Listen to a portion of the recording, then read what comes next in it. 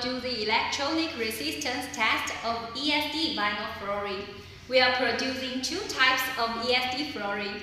One is ESD tile in tile form. Another one is ESD sheet in roll form. Both of them are permanent anti-static or conductive flooring.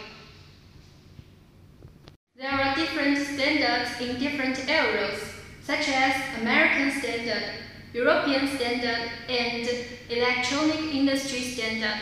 Today we will follow Electronic Industry Standard.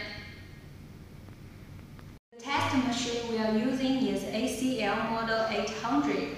It can show electronic resistance data directly. When the result is between 10 to the 4th and 6 ohm, it's a conductive flooring. And when the result is between 10 to the 6th and 9th ohm, it's a dissipative flooring.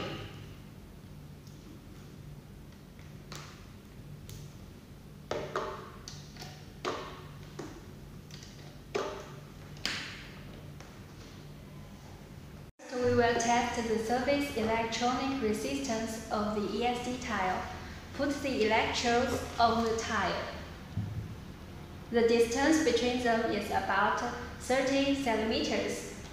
Turn the voltage to 10 volt.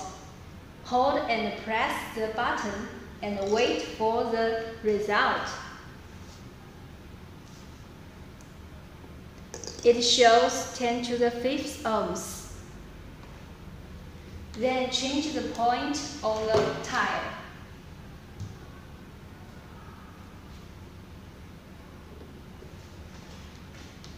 Wait for the result.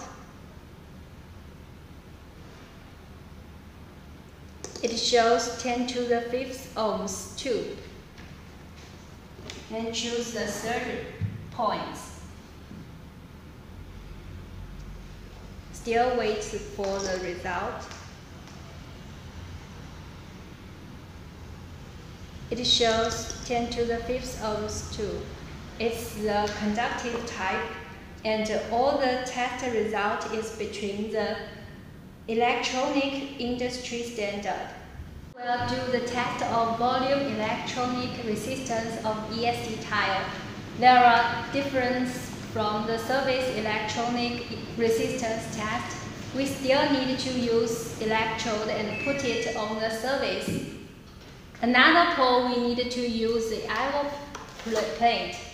Put the iron plate under the floor and connect it with the table.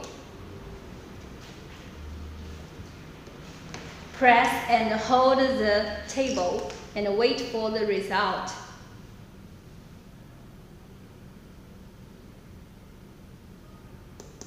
It's 10 to the 5th ohms. The result is within the electronic industry standard. It's a conductive tile. ACL model 8000. It can